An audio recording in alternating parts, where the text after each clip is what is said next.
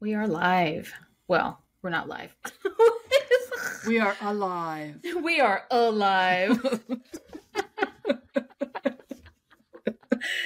And the mood has been set. Hi, everyone. It's Melanie Yazzie from RPH. Elena and I are here. We were supposed to do a live Ask Me Anything, Merciless Indian Savages edition. It was supposed to happen 2 days ago. I apologize. That fell through entirely because of me. And we'll talk a little bit here at the beginning before we answer the questions that folks submitted for the Ask Me Anything. But instead of doing a live recording, we're just doing a regular recording. Still Merciless Indian Savages edition, just 48 hours behind schedule. I can just hop into it and let people know why we're doing this instead of that. First of all, I want to apologize to all of our listeners who wanted to join live. And I also want to apologize to my comrades, to Elena, and to Justine and to Sina. We had all been making these plans and had advertised it. And then I changed the plan literally at the last minute. My comrade, Demetrius Johnson, Red Nation comrade, kind of convinced me to go to Rapid City, to Mini Luzahan. As many people know, Indian Collective had organized a very important action, a march and a rally against police violence on the 4th of July. And I was mostly like, that's a really far drive. I don't know if I have the energy for it, but we ended up doing it anyway. It's like an 8 or 9 hour drive each way from Minnesota in the Twin Cities in Minnesota. But drove out there on Monday and then I was asked to help out with security for the march. And so I ended up doing that. And then the action went on much longer than anticipated and just cut right into the time we were supposed to be doing the AMA. And so I was like, I'm literally still out here on the street with people in front of the Pennington County Courthouse and the jail. I can't make it. And so that's why we had to reschedule this. Just to let folks know that action was really incredible. I mean, I don't know if people remember like 3 years ago, back in 2020. So on July 4th of 2020, Indian Collective and other relatives formed a blockade up in the Black Hills because Trump, then President Donald Trump, in a direct provocation, kind of a clapback to the movement. If folks remember what was going on in the summer of 2020, obviously it was like the uprising that happened in the wake of George Floyd's murder by the Minneapolis Police Department. Native people were also mobilizing heavily during that summer.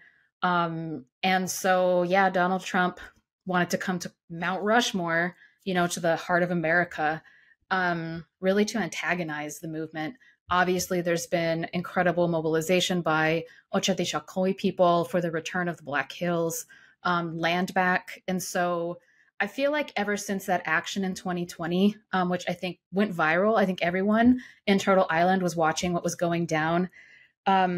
Every 4th of July, what goes on in Miniluzahan, what Indian Collective and other grassroots Indigenous liberation organizations are doing on that day, it's kind of become like a flagship action. I think for lots of us who are in the movement to convene and to really come together in a spirit of solidarity and strength in the heart of the Black Hills, which is sacred to many Indigenous nations, to throw down on behalf of our people, to throw down on behalf of land back. And so that's what happened. So that's where I was. It was important to protect the people. I was a marshal, mostly just answering questions for folks and guiding people. But, the police department had been spreading rumors in the preceding weeks, claiming that the Merciless Indian Savages were going to descend on downtown Rapid City. We're going to light things on fire and loot. It was eerily empty that day. Usually Rapid City, because it's near Mount Rushmore and they have all those dumb president statues in the downtown corridor, on all those corners. It's usually a hot spot for, white people to descend on the 4th of July. And so it was strangely quiet that day. That evening, with fireworks and stuff, people were out and about, but the downtown was clear. And later found out that the Rapid City Police Department had been scolded by the Department of Justice, by the feds the day before, into being on their best behavior the day of the march. The reason why the march happened, I didn't know these statistics. The statistics of incarceration and police killings of Native people in South Dakota are egregious. It's like somewhere between like 80 to 90% of all people who are incarcerated, either in Pennington County or the state of South Dakota, are Native people. Um, I forgot, last year I think was the highest number of police killings of Native people in recent history. I mean, it's bad. Um, and then I think just the day prior to the march, this would have been on Monday, July 3rd, Nick Tilson, who's the president and CEO of Indian Collective, was slapped with even more charges, just these like bogus charges. I think of like intimidation of a police officer and unlawful use of a cell phone. And I, I mean, it's like fucked up, you know, but I'm laughing because like cops are such losers. You know, they got chewed out by Big Papa Feds, the DOJ. Like, you better not cause problems, you know. And but what did Nick Tilson do to intimidate the cops? Did he just like show up? Yeah, I mean, he did nothing. He did nothing. He nothing. Just showed up, and that's enough intimidation. I love that. Like, okay. No, they're just trying to harass and like drain Indian Collective's resources through like legal fees and obviously still, you know, they're all still pee-pee hearted from Standing Rock, and I think from, you know, like the fact that Indian Collective even exists in Rapid City. There were all of these like white bystanders who were like locked in their big pickup trucks with their tinted windows. Like they were just all parked and just like staring at everyone, you know, as the march went by, and just acting like real afraid. I don't think anyone was acting real afraid. Yay. It's like, yay, right? Yeah. But also no one was there to like, you know, be any some way. I mean, stop killing Native people and give the land back, and it'll all be good. Yeah. Those are two pretty easy, you know, simple requests. Stop killing Native people and land back. I watched part of the video that Indian Collective had posted, and I was just kind of smiling to myself and like super happy on the 4th of July, doing not much else. Don't celebrate, but did make fry bread the day before. But when Melanie texted to say that she was, you know, doing this is important work. Like, people on the ground come first, and as a Native liberation organization, as an organization used to being on the ground and being involved in actions, that's just a hands down. People on the ground come first, safety, security. But then I was looking at this video later on in the evening, and like blown away, the banner that was dropped. I was like, whoa, wait a minute. That's like really big and really long, like the whole city block. I mean, it was huge. And so I was just asking Melanie before we started recording, like, they must have had a drone to take the footage of it. I mean, it's huge. It was amazing. Check it out. I think they had 2 drones. So they had a drone. So first of all, like, hats off to Indian Collective and their tactical media team, as well as all of the people who collaborated on the art on the ground, including making that epic banner. That banner was as wide as a city street, and it was 220 feet long. And they unfolded that thing seamlessly. Like, it must have taken like dozens and dozens of hours to create that banner. And the thing is, like, one of the things I wanted to say, besides the incredible media that they did, the tactical media team for Indian Collective, they had a drone over the immediate area where the banner, I mean, it wasn't really a banner drop, but it was like a banner unveiling. And the banner said "No killer cops on stolen land." So that was, and everyone was wearing t-shirts. They handed out t-shirts that said that to everyone too. I mean, we all had pickets also with that phrase on it, but they had someone up on a hill with some other folks from tactical media who had a drone and were doing larger aerial shots of kind of the entire downtown Rapid City area. So you can see it from 2 angles. The cops also had their drone up or whatever, because where we stopped was right where a lot of people are detained in the county jail, actually. And because, what is it, like 8 or 9 out of 10 of those people are Native, most likely Ocheti Shakowi, we were standing right there and they could see us outside of the little slits that count for windows. in their cells. And I think the most powerful thing, I didn't even notice it at first. Demetrius had to point it out to me. If you stopped and you could listen kind of in between the speeches and the things that were happening on the megaphone and on the loudspeakers, you could hear them knocking and tapping on the windows just to let us know, that they appreciated the fact that we were there. There were at times when people who were speaking directly to them. And I hope and I think that they could hear the love, and the support that was coming from the crowd. Obviously, we were surrounded by cops, but it was just like I got tears in my eyes, seeing that. And then there were also almost all of them were, I think, Lakota women were in a cage. I think it was like the smoke area outside of one of the other facilities. It must also be some sort of detention facility, but they were just south of where the crowd was. I mean, like literally 30, 40 feet away from where the banner was and where the speakers were. And they were recording on their phones, and they were yelling and hooting, and they were like totally there in the action with us, even though they were literally in a cage. It was an actual outdoor cage, separating them from the rest of the crowd, but they were obviously part of that. And again, just kudos to Indian Collective for such, first of all, a well-organized, very safe action, but such like a strategically like badass action to stop right there where all of our incarcerated relatives could see us, to be able to speak directly to them, but then also to really like throw down and speak directly to the power, i.e. the police department. So yeah, it was really beautiful. There were like fashy people kind of on the periphery, on the blocks directly north and south of us. And, you just never know, because the cops are so violent and so intensely racist towards Ochatishakoe people in Rapid City. It can be quite unpredictable. You never know what's going to happen in those situations.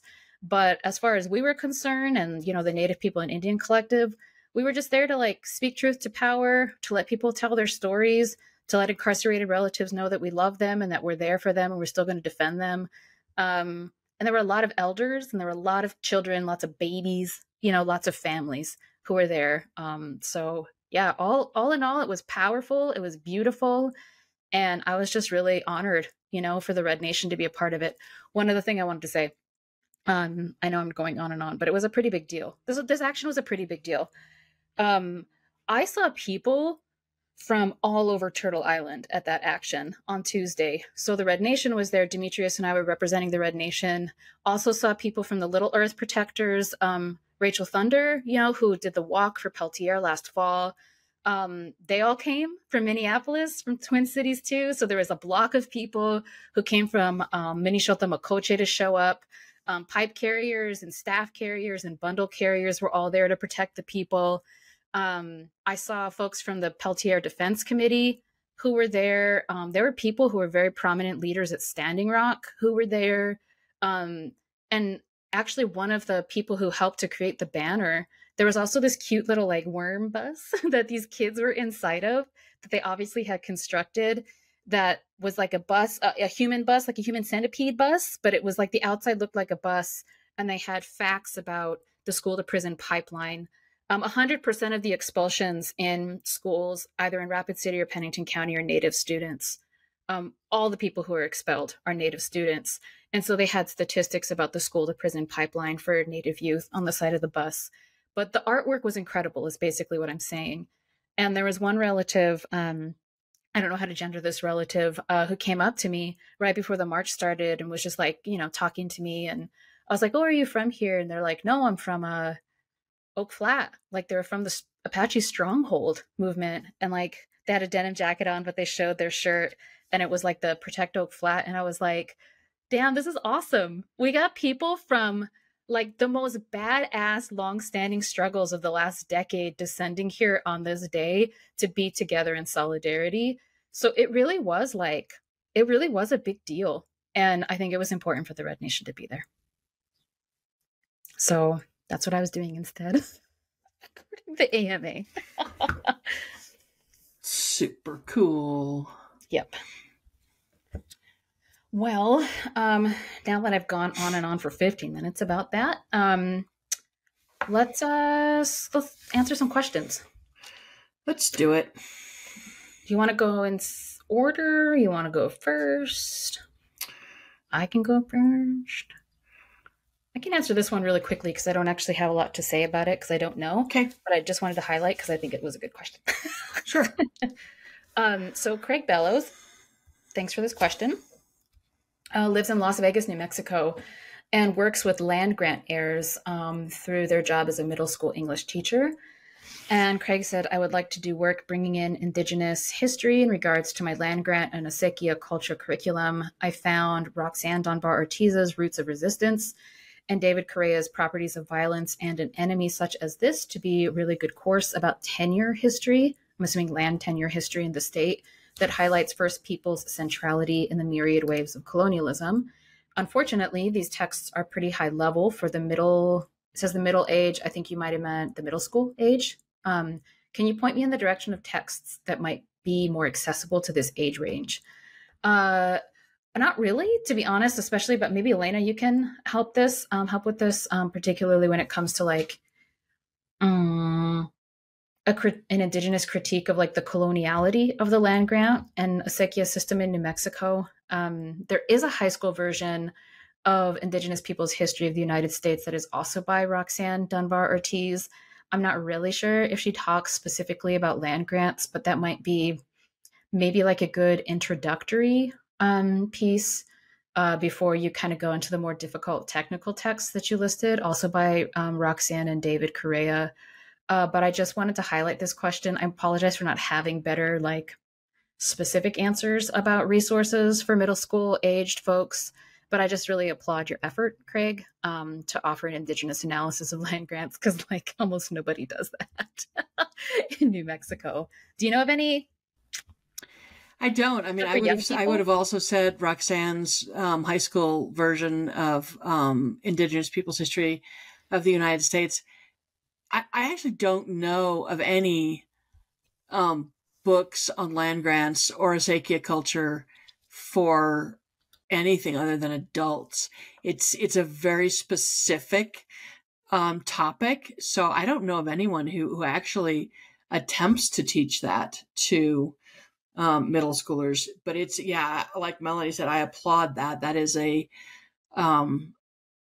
quite an ambitious undertaking because there's a lot of history about it. I mean, I grew up in northern New Mexico, so the land grants and the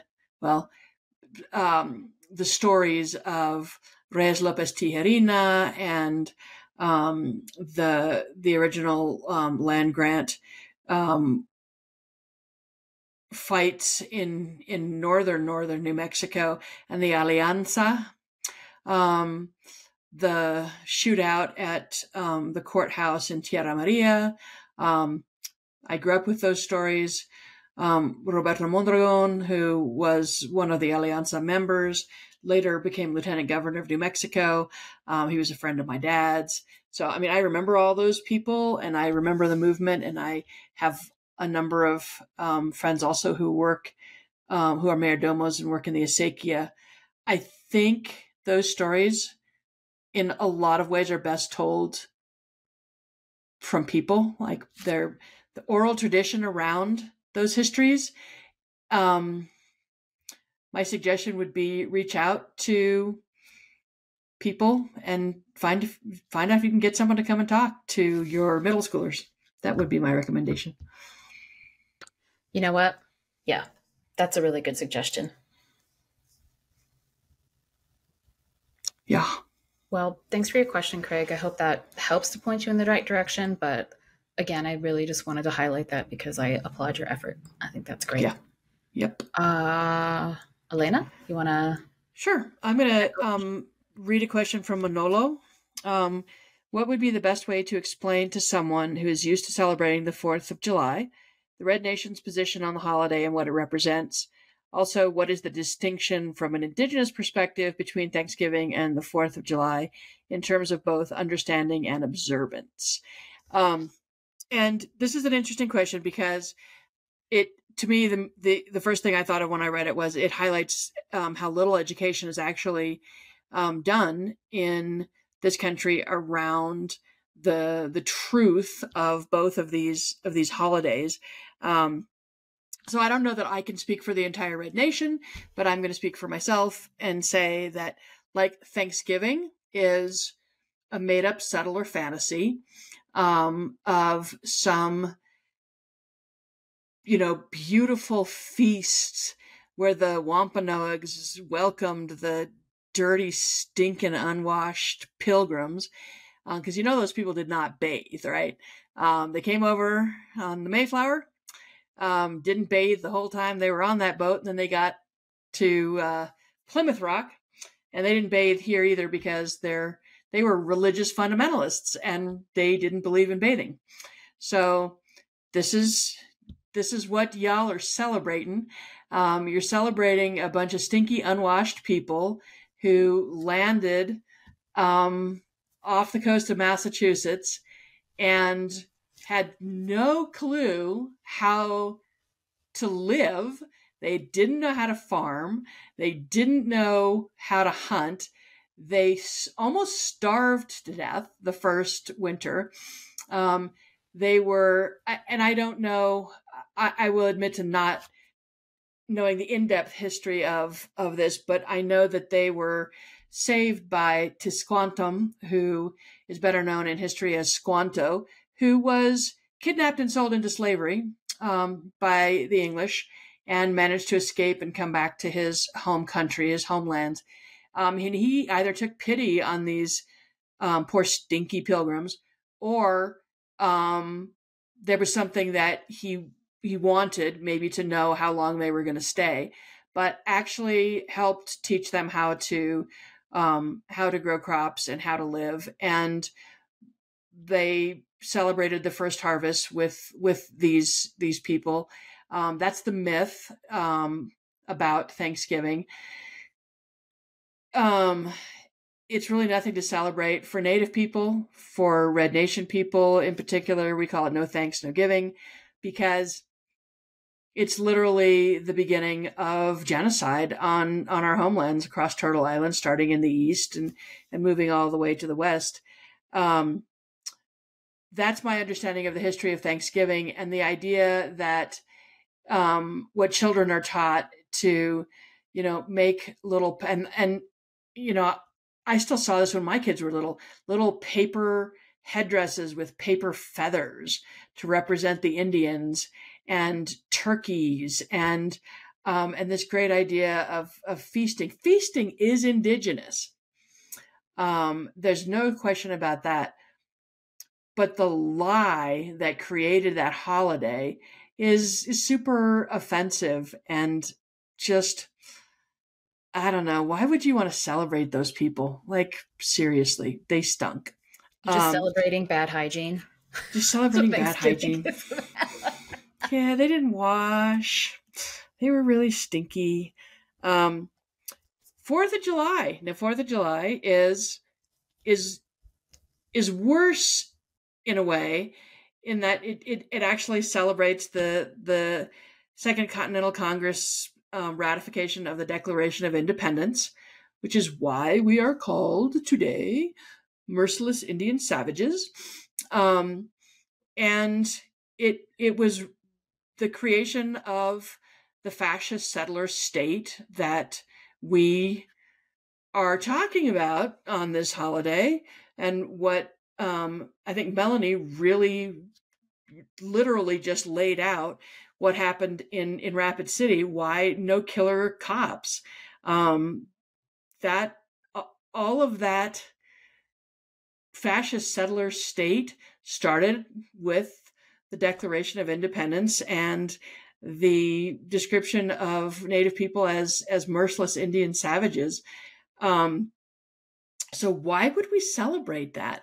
Like, why would we want to recognize that day when it really just legitimized the genocide that had already been happening and that continued to happen? From Sea to Shining Sea and Manifest Destiny and all that other crap that people celebrate because they don't understand the true history of this country. So my thanks to Manolo for asking this question. And if you really want to understand the truth about the founding of this colonial project, then read Indigenous authors. So read Ned Blackhawk, read Native authors who are cutting through all the bullshit and actually having real conversations about the founding of this so-called nation. And then, you don't have to ask for an Indigenous person's perspective on these holidays.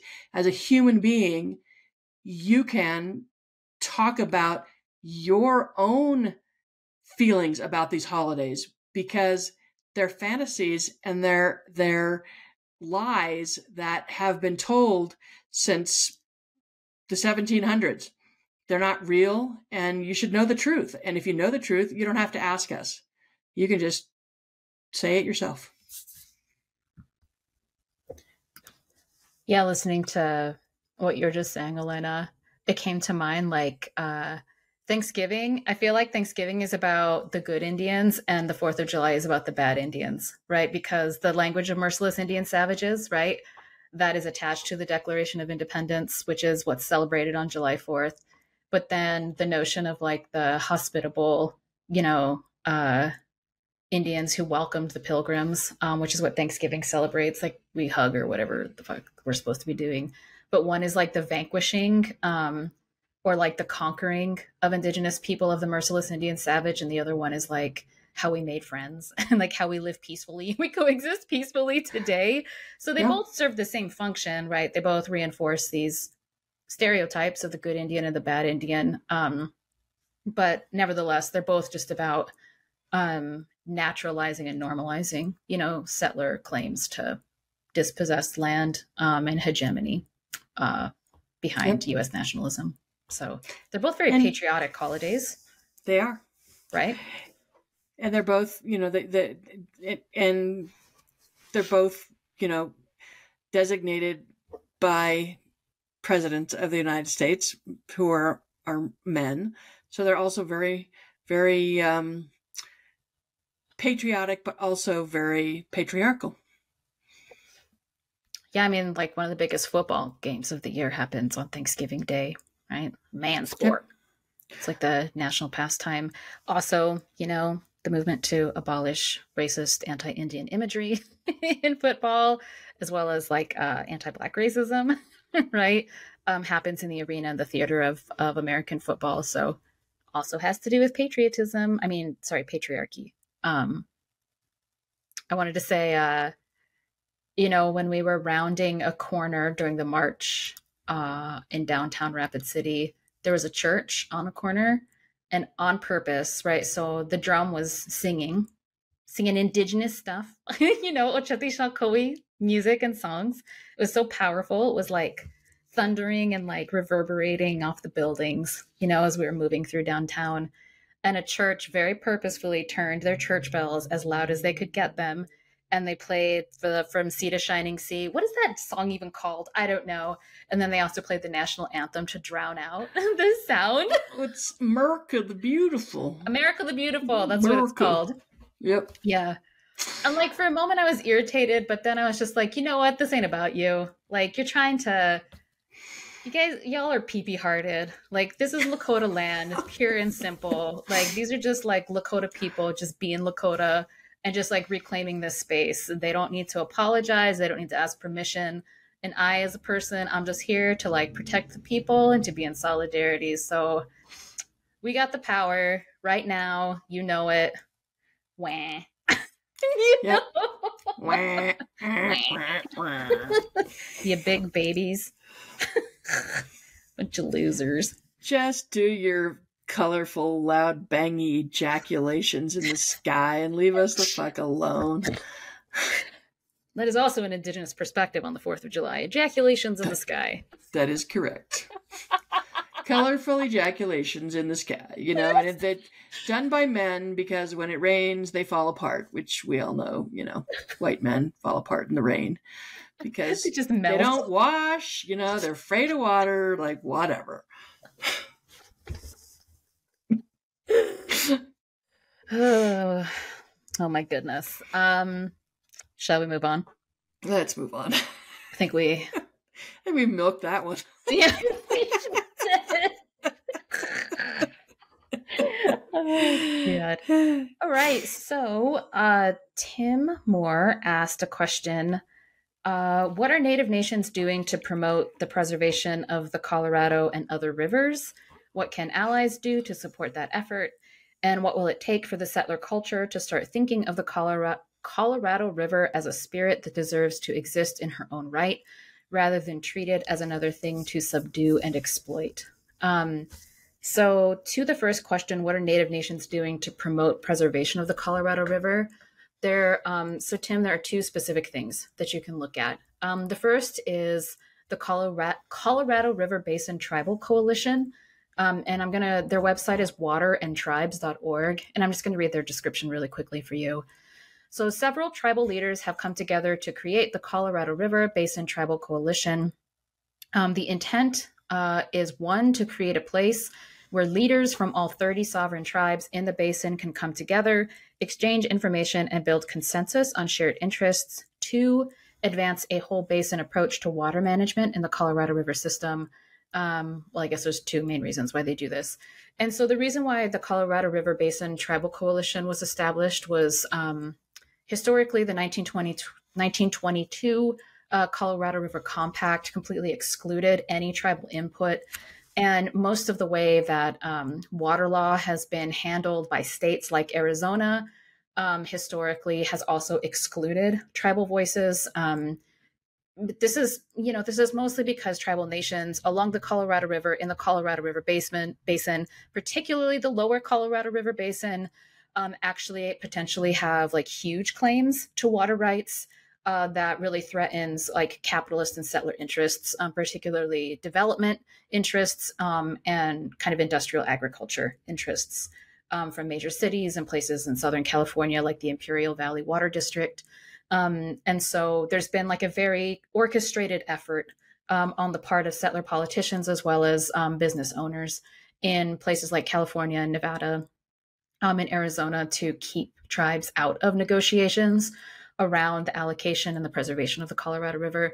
So some years ago, the tribes that have claims and are around the Colorado River came together to, create almost like a power block to demand participation in those negotiations about water claims to the Colorado River.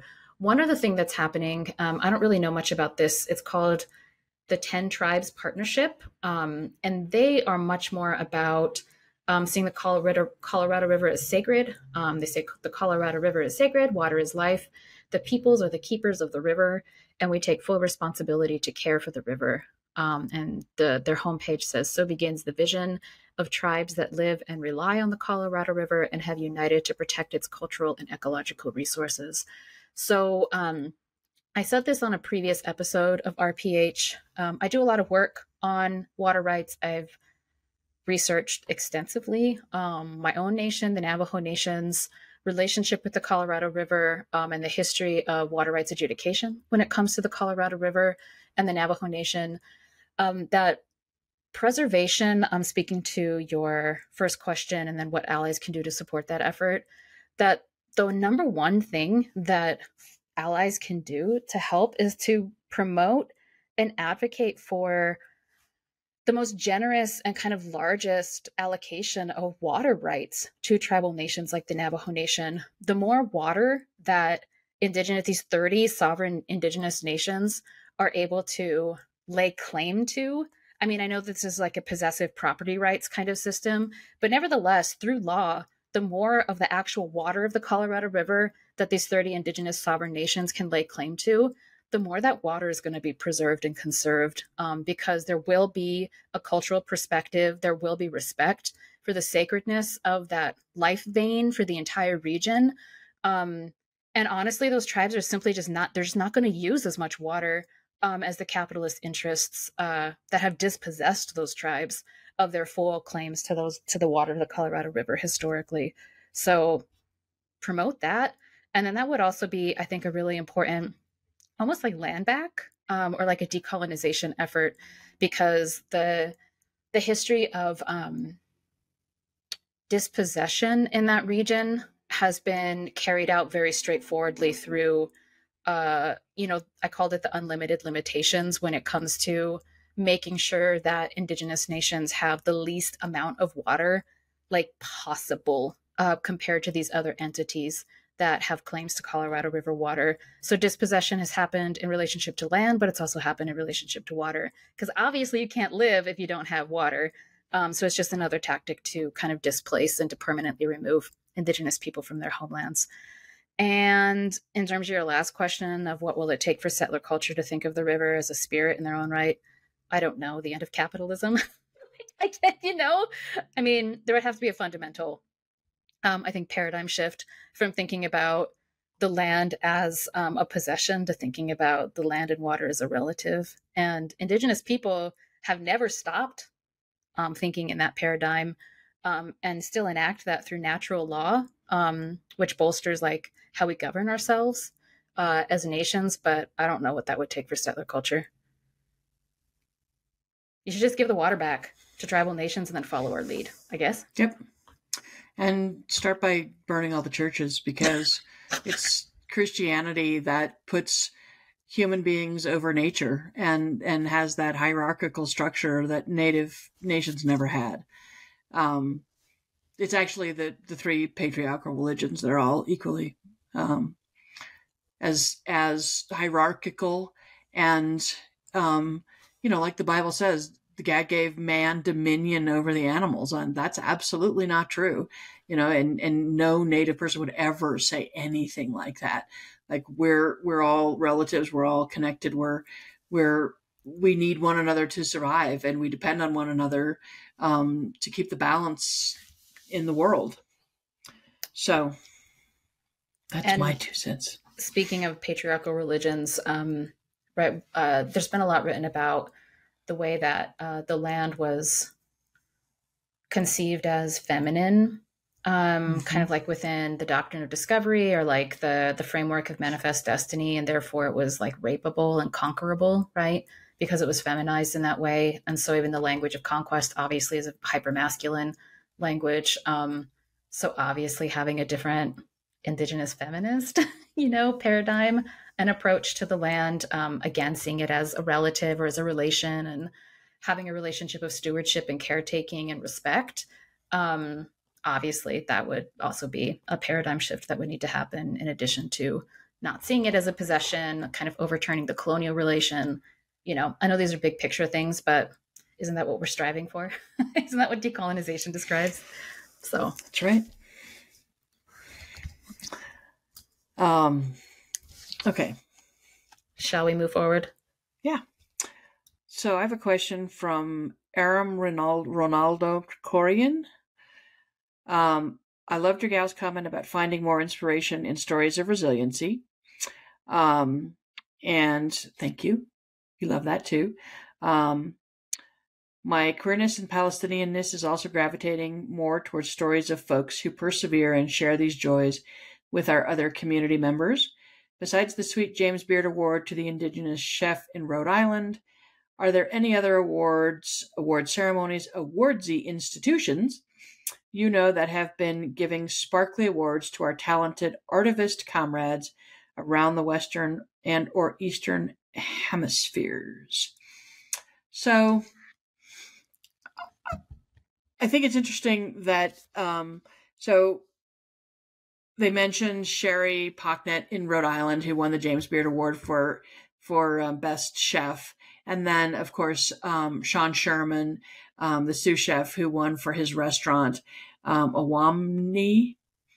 And it's interesting that food is an acceptable thing for Native people to be elevated and awarded for. But in terms of art, because of course I come from the Indian art capital of the world, Native artists are a separate category, and Native writers only win awards if their books are within a genre that's viewed as acceptable to the larger literary world. And one of the things that Red Media is trying to do is actively change that. And we had a conversation with Ramona Emerson, who has written this fantastic book called Shutter, on a podcast a few months ago. And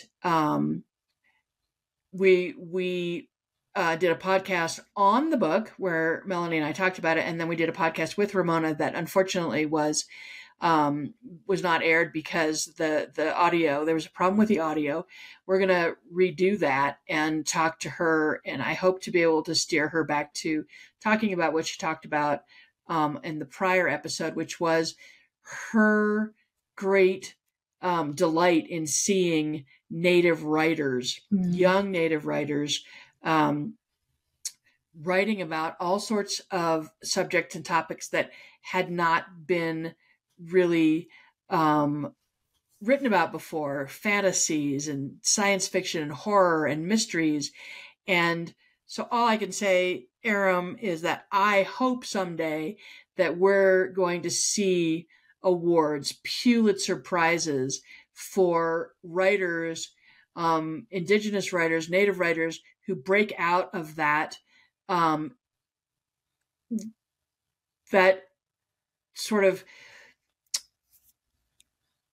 stereotypical Native writing spirituality or trauma or historical. And there have been a few books written about, sports, basketball players, hockey players, but like, let's really encourage young writers to write about whatever it is that they want to, whatever makes their world, whatever gives them passion, whatever inspires them. And if it's fantasy, if it's science fiction, whatever. And I would like to see awards for Native writers and Native artists that break out of those stereotypes. And the other thing that I wanted to mention too, because crying, in my coffee in the morning, I found out that Reservation Dogs this is their third and final season. And so, of course, we've done 3 episodes with Reservation Dogs, one of them with some of the writers, with a couple of the writers. And the first year, I think the show got such critical acclaim and blew people out of the water. And of course, Native people were just, thrilled to have some mainstream television show that actually spoke to us. But it didn't really get any awards. And second season, now that they've announced that this is their third and final season, maybe the Emmys will show them some love this year. I don't know. I'm hoping, keep my fingers crossed, because I think they all deserve it. I think the writers deserve it. And it would show that, this show had a broad appeal, that it is part of not only Native culture and Native art, but actually can appeal to mainstream audiences. I'd love to see, and Native actors have never really been awarded either. I mean, Graham Greene was up for an award for Dances with Wolves, and he didn't win. Hello. But even so, that was a film that was, listen to the Red Nation podcast. That was a fairly stereotypical character that he played. Not saying he didn't do a great job. He was fabulous. He is fabulous. He's one of the OGs. Yay, Graham Greene. But I would love to see people on Reservation Dogs get awards for what they have contributed to television. The young actors, the writers for sure, the producers, everybody in that show deserves an award. So are there any? Not that I know of. Should there be some? Hell yeah. Keep your fingers crossed. Let's hope that that we see a lot more than just chefs being awarded. And not to take anything away from chefs, because chefs are great. Food is great. I remember. So this question made me remember a passing comment during a meeting in Red Media maybe 2 years ago that, like, wouldn't it be cool if Red Media gave out awards for Indigenous writing or like Indigenous media? But I'm assuming like stuff that's political, since that's, kind of our bread and butter as an organization. And so then I was thinking about that actually the last few days. Like, what if we gave out some awards? Because like Native people who produce political content like never get anything. Dang, we should do a whole podcast with Red Media Awards. I mean, who are we to decide, who should deserve an award? But nevertheless, like, there isn't really an entity that's just like, here was the best, like, tactical media production of the year. Here was the best, I don't know, like, you know what I'm saying? Here was the best podcast episode about, something badass Yep. that happened in the movement in 2023. So anyway, just made me think about that. Goals. Yeah. Heck yeah. Shall we move on to another question? So this question is from River Andres. Do you know of any tribes offering refuge to transgender and gender expansive folks from surrounding border towns, as anti-trans bills continue to pop up in every single state? I also wonder about real rent, as the Duwamish are doing in Seattle, and if there are any other tribes, nations engaging that strategy, specifically any of the folks whose land this is, the Peoria, Miami, Ochotishakoi, Kaskaskia, Kikapoa, Poalia, Pionkisha. So in answer to the first question, if tribes are offering refuge in the wake of all of these anti-trans bills that are being passed, I don't know of any Indigenous nations that are doing that. But the reason why I wanted to highlight this question, River, is because it's actually like a very productive provocation for a campaign to get Indigenous nations to do that.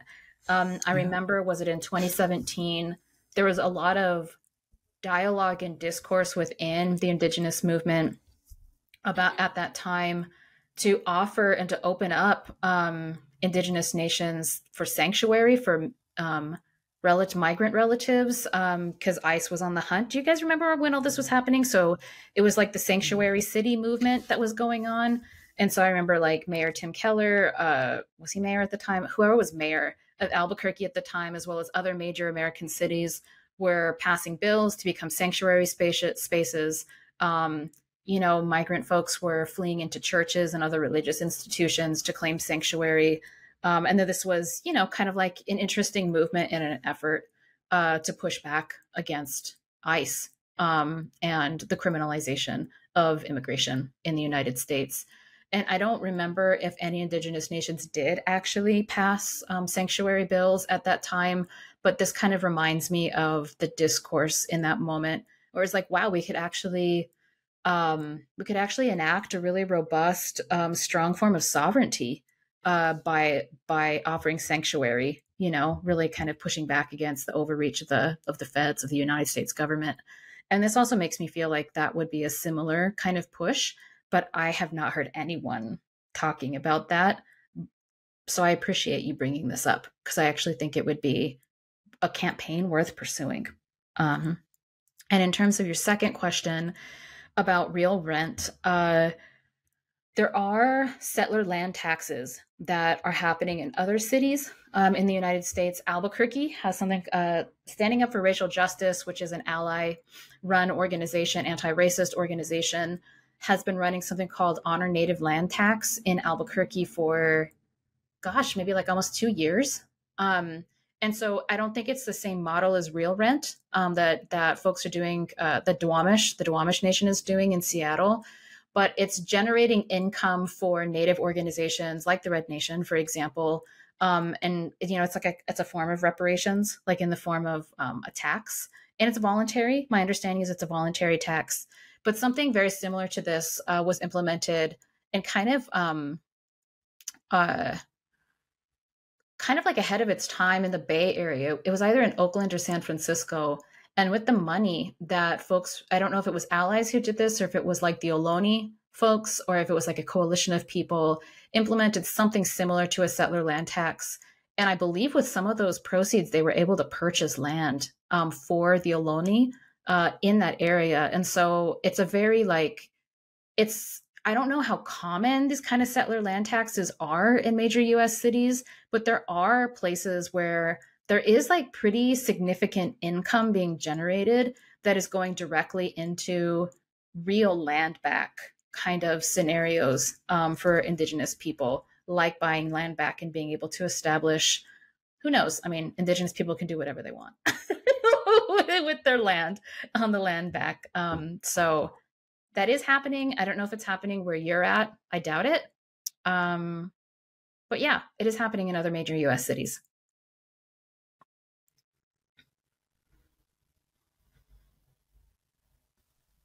Cool. Cool. That's all I got to say about that. Okay. Do we have time for one more? Where are we at? Yeah, I think we do. Okay. I have a question from Quinn Rupp. I found the Red Power episodes discussing tourism in Santa Fe covering a topic I haven't heard much of elsewhere. Its parallels to Hawaii are so clear, yet I hadn't seen it before. Are there more materials out there that discuss the tourism and or art gallery industry in Santa Fe y'all recommend? So, I haven't seen, so I would recommend something written by a Native person critiquing the tourism industry in New Mexico, but there isn't anything that has been written as far as I know. That is wild. It is wild, and it needs to be done so badly. Like the closest thing I have ever seen is a book by a guy named Chris Wilson called The Myth of Santa Fe. And I think the Myth of Santa Fe. And he talks fairly honestly about the creation of, the Adobe Disneyland and how the architecture and all that was really created by a group of wealthy white men from the East. And we've talked a lot about this in the Red Nation, both around the Entrada protest and the other toppling of monuments, racist monuments in and around northern New Mexico. And we've talked a lot about really this creation of the myth of Santa Fe, the cultural cannibalism and all of that. And that episode that we did with our comrade Ua, who's Kanaka Maoli, was fabulous because just what they've done to Hawaii is tragic, and the same thing has been done to Santa Fe. It's a little bit of a different story here, because a lot of Native people in and around Santa Fe and Albuquerque make their living from tourism, and make their living not in the service industry, which is low paying and you have to deal with shit asses, but like through art. And art has become a major income producer for Native people. And it works because people do it in their own homes on their own time. They're still available for cultural events, and can still take care of their families and their communities. And it has worked for Native nations in the Southwest to have this sort of symbiotic relationship with tourism, but it's also created a level of cultural commodification and really fake. Like, I don't want to say this in a way that is insulting to relatives, but the kind of pottery and other artistic things that people put out are they were strictly conceived of and created for the consumer market. They have nothing to do with real, honest, traditional culture. They were done strictly to make a living, and people have every right to make a living as they can. So I'm not critiquing that, but people are buying, you know, they're buying pieces of native culture and they're taking them all home and they think they're really cool because now they've got part of the native spirit of Santa Fe or whatever the hell people believe. But it has impacted our cultures in our communities to an extent that people are now, it's like we are not human. We are just there for tourists. And so that was a long kind of detoured answer to that question, but I would love to have a Native person write a book on the impact of tourism in the Southwest. I would love to see someone stand up and really go into how tourism from the mid 1800s has changed northern New Mexico and has, really basically changed the trajectory of Native peoples and art and all of that. I think it would be a great dissertation for someone to do, but it's not going to be me. So calling all academic young Pueblo people or Diné people or Apache people, let's do it. Somebody write a book. So this is interesting because I wanted to answer maybe one more question, but it totally dovetails off of this one. So Matt Sale asked, I apologize if I pronounced your last name wrong, Matt, but how should we think about combining power with the labor movement? Specifically, labor's resurgence should be linked to Indigenous causes. And, like the whole critique of like you said, the commodification of Indigenous culture, that's an issue of labor. That's about labor. Like Indigenous artisans are workers, even though maybe we don't think about them as workers. And so, how would a labor analysis and developing a politics around class and around labor help us to unlock, a strategy for dismantling the larger kind of economic practice, right, of the commodification of culture, which obviously which would really, take on tourism in a place like New Mexico from a political perspective. So, I mean, I think we need to understand it historically, like as a history of Indigenous labor in New Mexico, but also like politically, what do we do about that as a labor issue? And I was also thinking some other things. First of all, I think we talked about this maybe in our like year in review episode in December for 2022, but we noted on RPH several months ago that the labor movement, particularly last year, was like there were the most profound developments in the movement in Turtle Island happened through labor struggle last year. It was actually remarkable to see the number of strikes, and just like the powerful, large scale labor mobilizations that were happening, which was honestly was quite unexpected for me, but it was really beautiful to witness.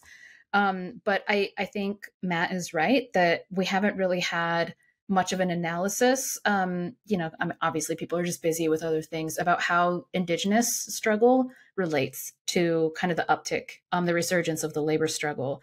And I do know, in the Red Deal, which I published in 2021, that we do think about, labor and land back together. So, for example, when just transition, which is, when we're in an era of climate change, and like it's really dominated by this conversation or this kind of attention being paid by the movement with the transition from dirty energy to clean energy. And that just transition is about how do we create new jobs in a clean energy world where clean energy jobs are available, where we're transitioning to clean energy jobs. And so you're not just shutting down kind of dirty energy industries that employ a lot of workers and then they're out of work and you're not providing an alternative for them, but you're able to transition them out of those jobs into new jobs that are about clean energy. Now, I mean, yes, the just transition is an important perspective, but when we think about just transition from an Indigenous perspective, something that we bring up in the Red Deal is that there's so much pollution, right, from resource extraction, which has really destroyed a lot of the land that currently, a lot of Indigenous land in reservations, land held in trust, treaty land, ancestral homelands. And so cleaning up that land, like land reclamation projects, would require a lot of labor. And so in the Red Deal, we kind of theorize and talk about just transition, where as like a land back kind of strategy, where we're employing and providing jobs for lots of Indigenous workers, new jobs, but also jobs for Indigenous workers who are working for like coal, or working for like uranium or working for natural gas. But then they're able to transition into land reclamation jobs where they're cleaning up the land from all of the pollution and the devastation from resource extraction. So I think that that's one way in which the Red Nation has talked about. We've never done this campaign. I mean, this is just something we talked about in the Red Deal about how you can combine the labor movement with like an Indigenous land back struggle. But obviously, the bread and butter of the Red Nation is in border towns, and how thinking about organizing working class Native people, most of whom probably work in the service industry, but also most of whom are artists who work from home and are exploited in like pawn shops or when they have to sell at trading posts. And so then how do we tackle that relationship that is defined by exploitation and extraction from a labor rights or like a labor justice perspective? I think that that's compelling. And it's definitely something we're thinking more about, because I feel like that would be a pretty successful campaign. This is also making me think about doing more research, and I actually don't know which sectors of the economy employ the most Native people, or like which sectors attract Native people. I mean, we all know unemployment rates on the res are really, really fucking high, right? We also know like a lot of Native people are incarcerated. They're probably working while they're incarcerated, but they're probably not counted as workers. And we also know that the labor of social reproduction, like mothering and caretaking and running homes, also is not compensated and usually isn't thought of as labor or work. So I think there's a lot of labor and work that Indigenous people are actually performing that probably isn't even counted as work or as labor. So I don't know, this is like a multi-pronged thing that's going through my head. Like we need to kind of like recast what we even think of as Indigenous labor. We definitely need to tie like Indigenous labor struggle to like land back and Indigenous land struggle. But then also we need to have a very strong class consciousness, I think, in border towns. And that might be a really powerful approach to developing a strategy or a campaign or like a politics around it. But I don't have any answers, but your question just made me think a lot about the issue, and I appreciate that. Yeah, absolutely.